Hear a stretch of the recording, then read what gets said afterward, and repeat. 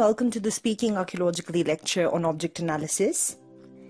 Now, before we begin, it becomes imperative to discuss what object analysis or artifact analysis, as some universities and some archaeological courses call it, means.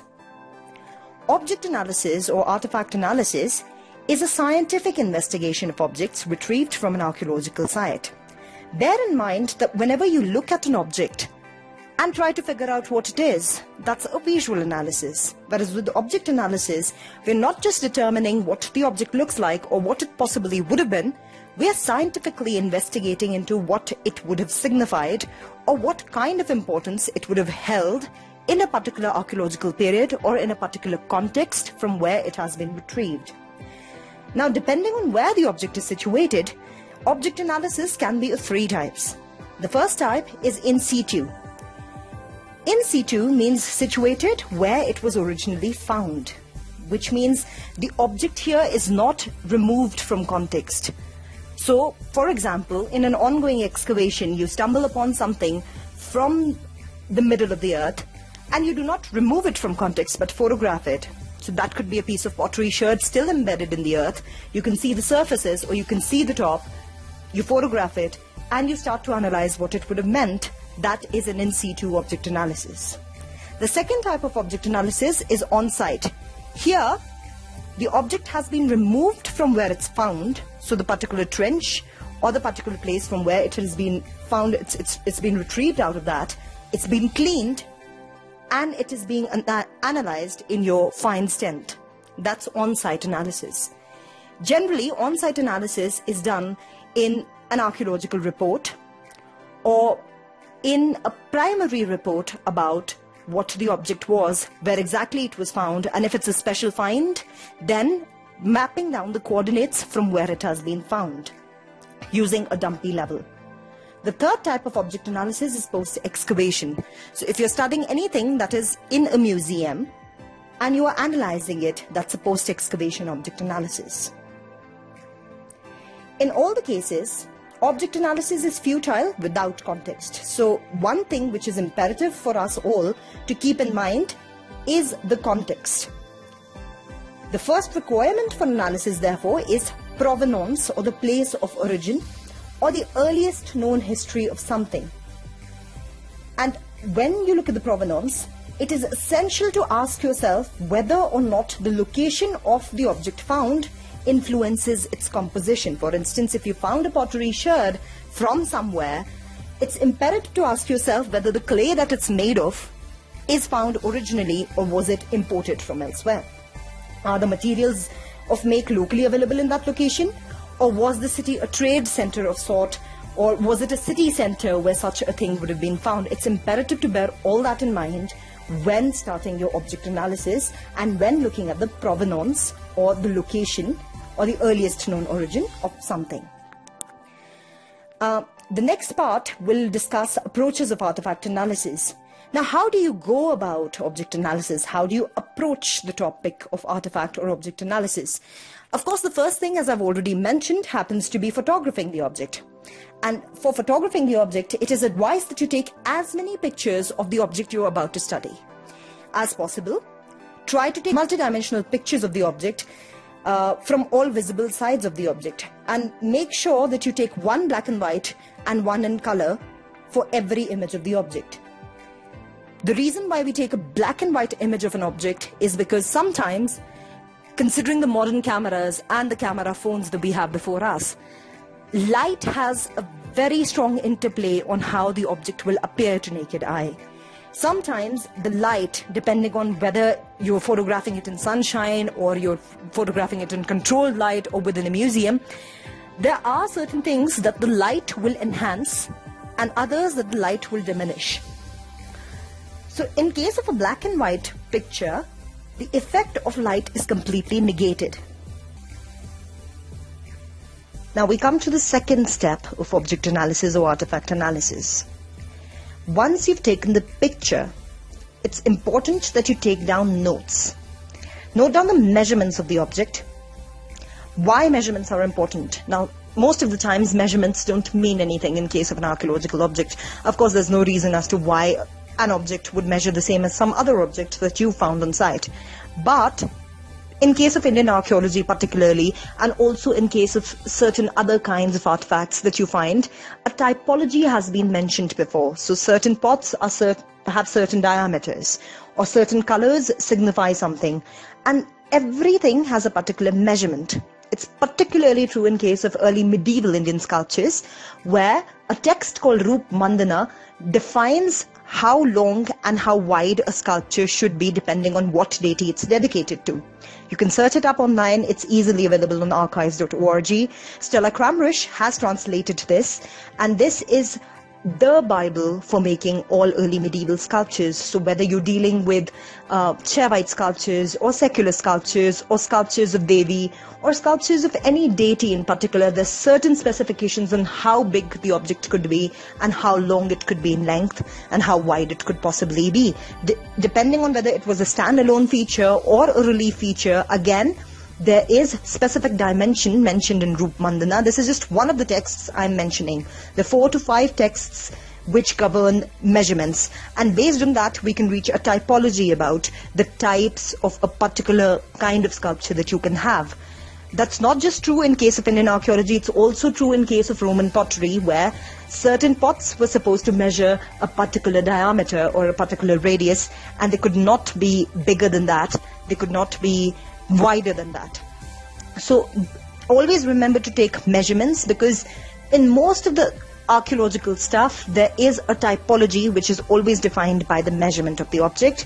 So measurements are very important. So when you take your notes, the first thing to do will be measure it. It's always advised that whenever you go for an object analysis, you should carry scales of sorts. You should carry your regular scales, and you should also carry measuring tapes if possible.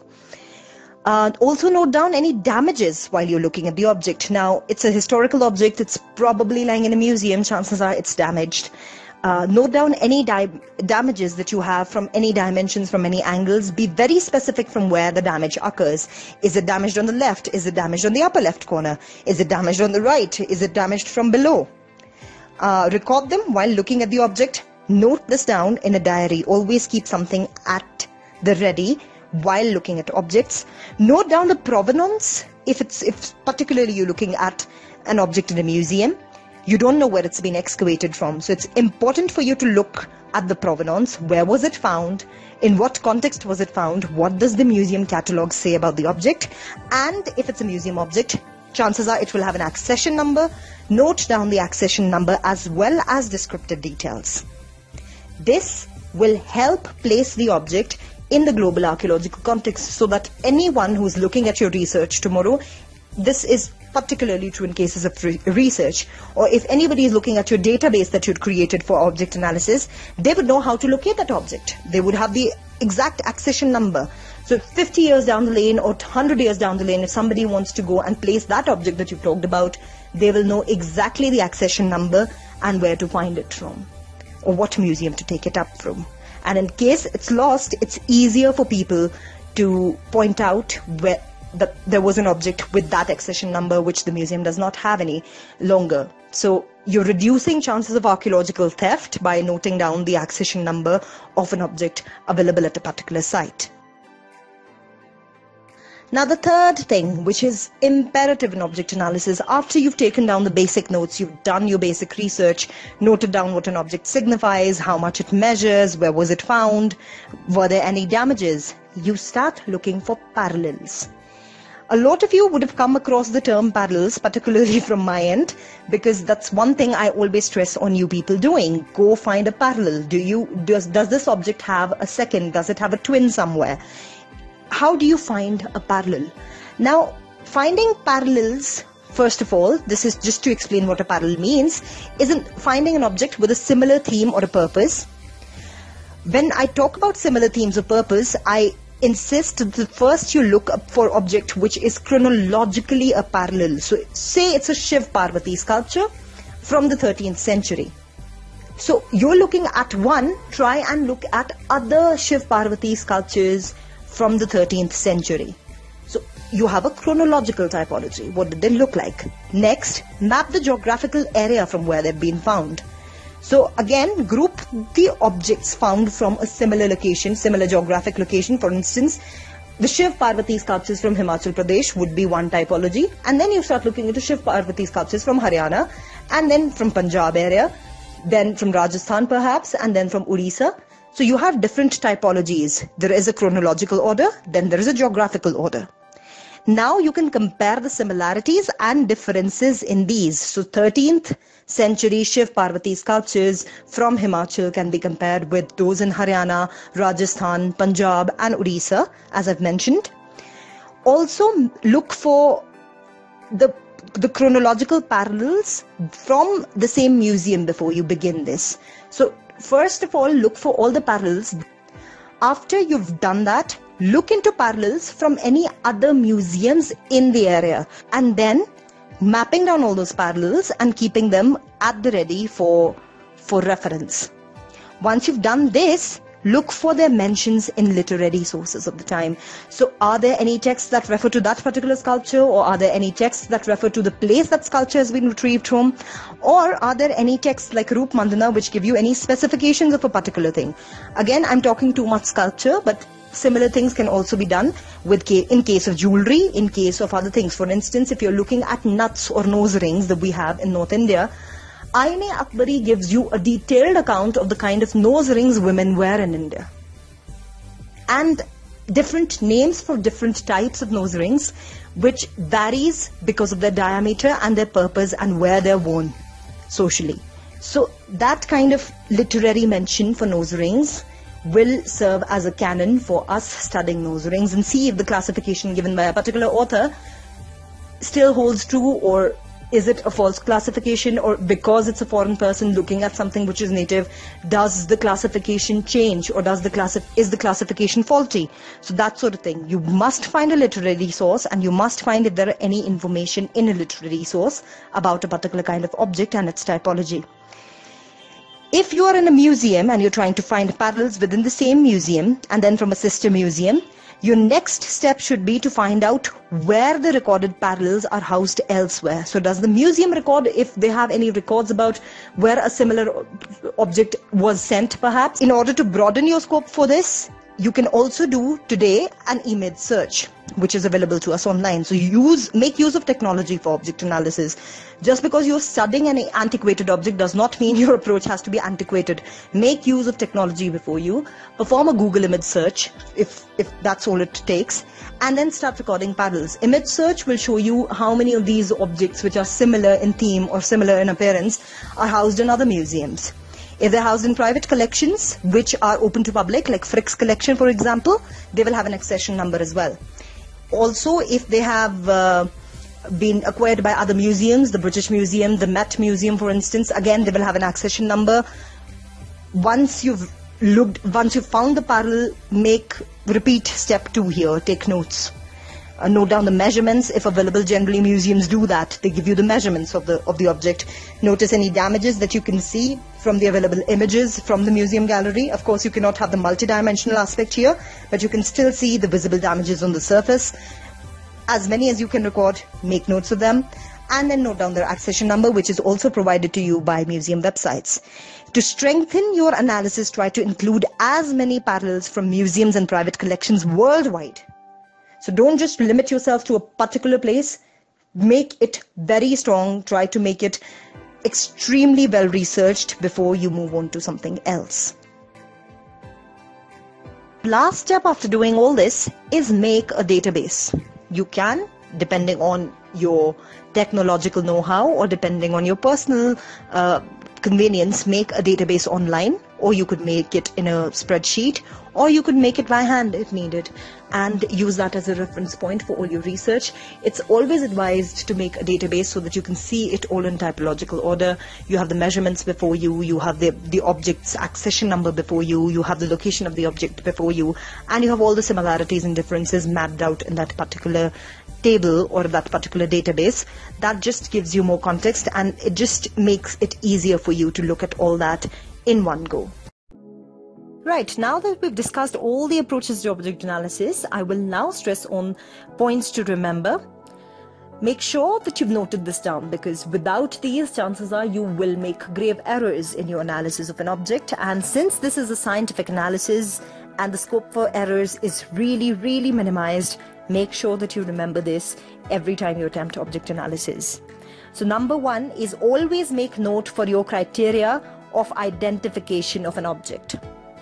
Why do you say a particular thing is what it is? For instance, I'm looking at a jewelry object. If I say it's a bangle or it's a wrist ornament, what is my criteria for identification of that?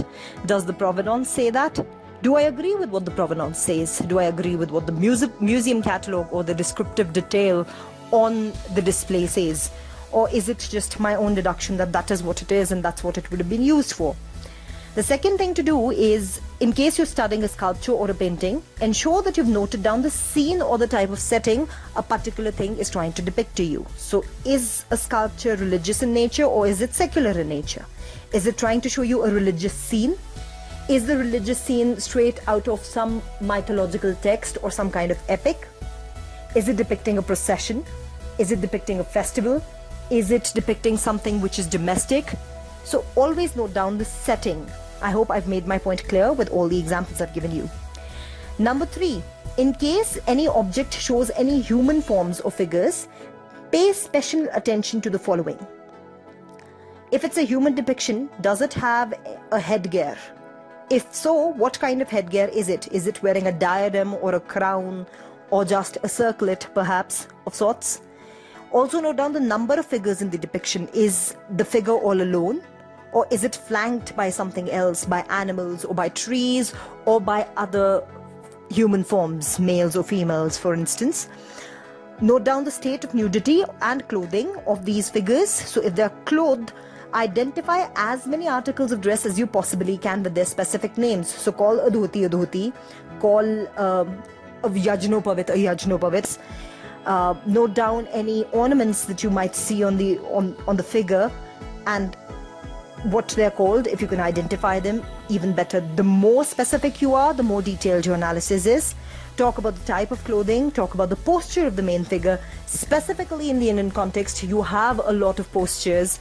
You have different mudras.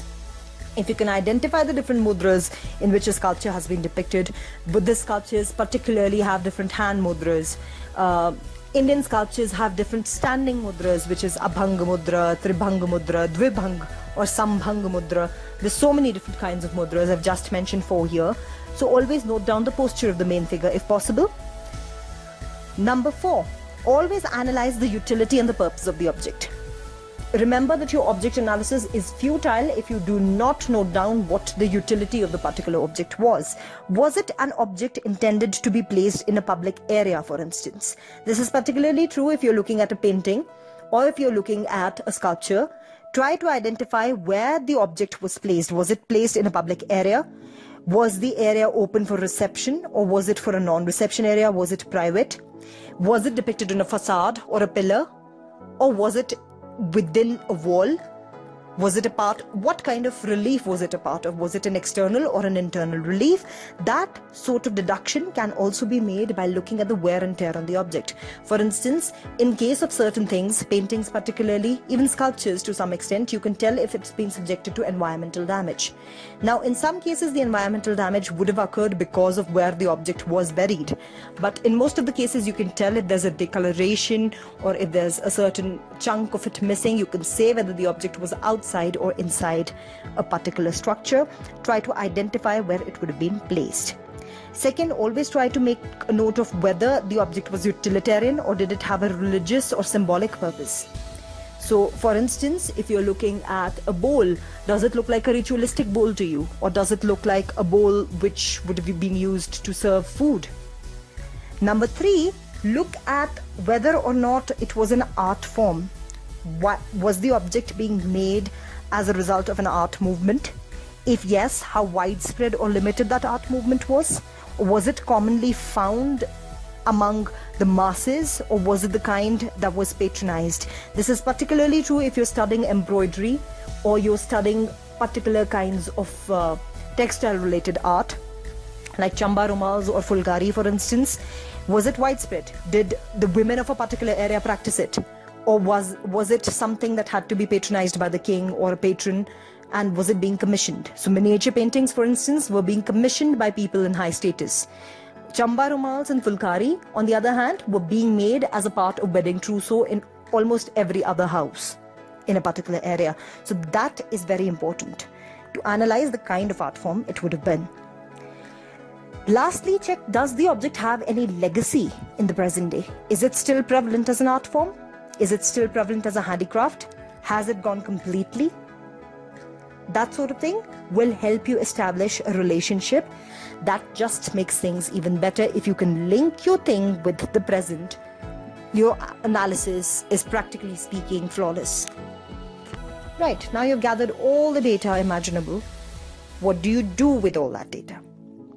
So after you have all your parallels in one place and you have all the basic notes in one place, you've analyzed a bit of what the object signified or what was its purpose. Tabulate the percentage of parallels to ascertain their popularity. So how many parallels had a particular dimension or were similar to each other? See if you can tabulate it. The more mathematical you make it, the more analytical your research becomes. This will help you determine the possible usage, the possible significance, and the popularity of a certain object. Also, it's advised that after this stage, similar objects found in contemporary cultures of a period elsewhere are studied and compared with. So, always after this stage, after you've tabulated the percentage of how many were found from where, and how similar they were and what their popularity was like, after you've done that, try comparing it with other cultures and other civilizations. For instance, if you're dealing with Punjab, the Malwa and the Majha region, and you pick up an object which was being handed down generations in the Malwa region, see if the Majha region does something similar, or if they have a similar object, and then study the patterns of how it was being socially moved or economically moved, for that matter. If you're looking at the Himachal region, where you have the Western Himalayas, where you have a Dogra dominant population, and then you have the Eastern Himalayas, where you have the Pahadi culture dominant, and you have something which is similar in both the cases. See how it was being handed down in each society. Is the object a result of cultural interaction between two different tribal groups? Or is it natively found, or did they both originate independently? And then compare as to whether the object being analyzed, the thing that you're looking at, is unique, or the practices associated with it are prevalent in other cultures in other countries as well. In case of parallels falling in the same date range, look, and specifically in other countries or contemporary civilizations. For instance, you find a piece of pottery in the Harappan culture and you find something similar in the Egyptian culture of that time. See what angles you can take your research to. Can you possibly map down a trade route and see what the economic trends were like? Was the object being traded? Was it being introduced into a particular civilization through trade? Or was it a political activity that led one object to be carried off to another place? This is something that we've investigated ourselves when we talk about invasions, ethnoarchaeology, and migration. So, did a foreign culture, because it was traveling and ruling over a different culture, did it bring things with itself and start dominating the way something was being manufactured? Basket weaving is an exemplary instance of how political activities can dominate the manufacture of a product. It's the same with fashion styles or jewelry. The way a language is being spoken, if it's being spoken the same way as the natives is, what was the influence of a particular foreign rule over that particular area? That's something we apply linguistically as well. So apply the same thing to the objects that you are studying.